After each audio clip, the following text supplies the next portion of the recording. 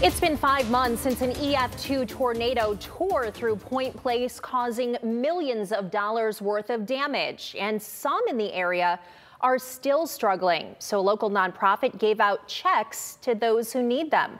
Michael Sandlin was there. So Mike, how did this come together and how much help are they getting?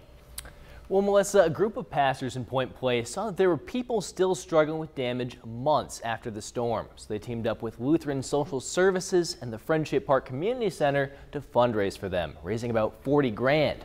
Now, spread out amongst 63 people, it's not life-changing money, but for the people I talked to got their checks, it's more than generous.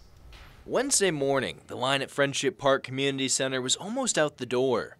Dozens arrived as early as they could to collect their checks, excited to be one step closer to finishing their home repairs, now almost 6 months after the storm. For Lutheran Social Services worker Jeremy Schneider, who helped raise the funds, seeing the relief on the awaiting people's faces made all the effort worthwhile. You know, it's the day before Thanksgiving. You know, everybody's got a lot on their plate, a lot on their mind.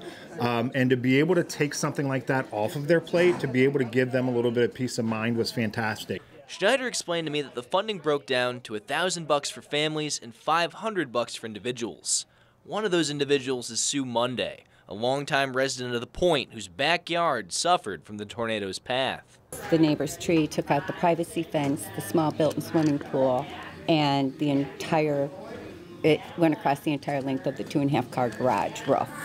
In the months following, Sue's insurance was able to cover the tree removal and the fence and pool repair, but the check didn't stretch to the garage.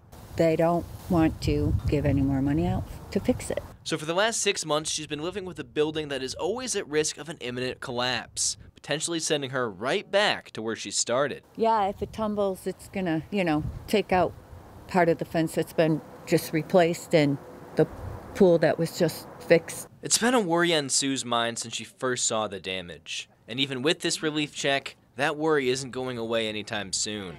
It's not enough to cover the repairs, but Sue says it's a start. And she says for people to still offer this kind of generosity, even months later, it touches her.